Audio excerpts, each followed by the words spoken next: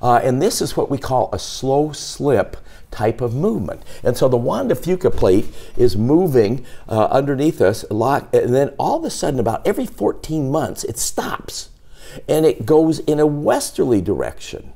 And as it does that, then it creates a lot of these tremors that are on. So we are in one of these slow slip type of movements right now. And that's why we're getting a lot of tremors up in Washington, Northern California, and then some here in Oregon. It is a slow slip. And about every 14 months this happens. And then eventually, then the Juan de Fuca plate will continue going in an easterly direction and keep going down, building up the stress that is in the rocks.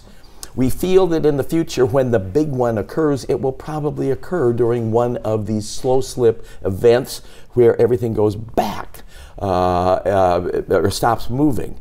But what it's doing is it's putting additional stress on to the lock zone that you have. So every 14 months, we get more and more of this stress on there.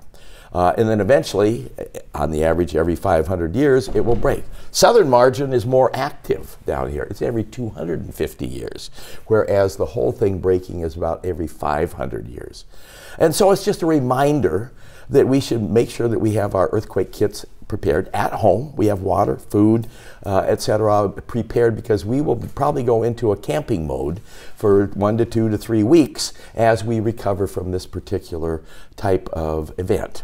So what's going on right now? Slow slip movement.